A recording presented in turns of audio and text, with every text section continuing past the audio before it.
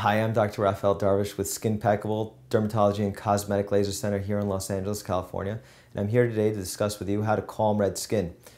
Generally, red skin on the face indicates rosacea or acne rosacea. This is the most common cause of red skin.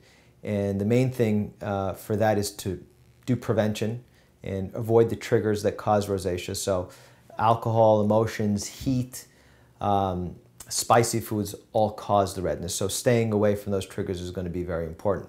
But in the case that you have redness, there are some good options. So first, there are creams. The Eucerin anti-redness line is a good one that I like to recommend. It's over the counter. You can find it at your pharmacy.